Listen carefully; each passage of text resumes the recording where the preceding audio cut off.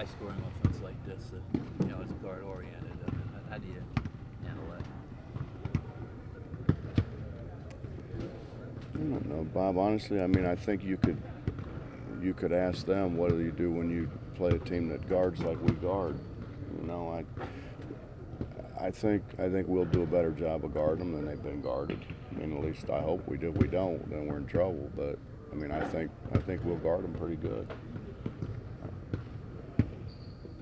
I mean, it comes down to, and I know I've said this 1,000 times, but I mean, generally speaking, we take people out of what they want to do.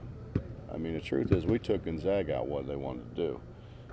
They were just really, really good with roll and replace. And when you have a guy like Harris, that when you roll there big and you pop a guy like, where do you get the help from? And what a ball screen does is creates a 2-on-1. And so you create a 2-on-1, somebody's going to be open, and they had guys who could distribute the ball. And I mean, I think that's what it's going to come down to, how well we guard that. I know he's not going to come in and make a big impact right away, but can you talk about what role he'll bring to you guys over the next few weeks and starting with this game? When he shoots the ball, I think the best thing he does is shoot the ball. He's our tallest guy. We don't really have a pick and pop guy per se, and I think he's a guy who can be a pick and pop guy. He's probably a guy that we can also roll and replace with. We had 3 of our first 8 shots were we missed 2 layups, and we missed 3 shots from 15 feet. I mean, I think he can make a good percentage of those. I think that's what he brings to us. The series with Virginia Tech, I know it's like a 2-year deal now, but is this something that could be extended?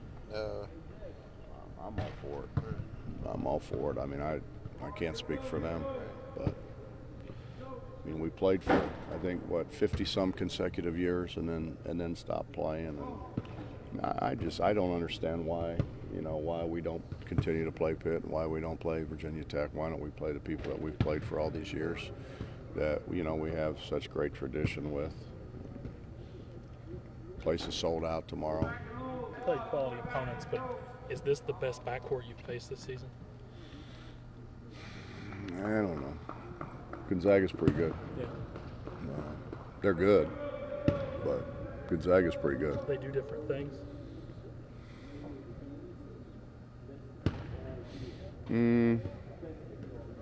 I think they're a lot alike. Really? Green really shoots it. Pangos really shoots it. I mean, they both play a lot with a ball screen.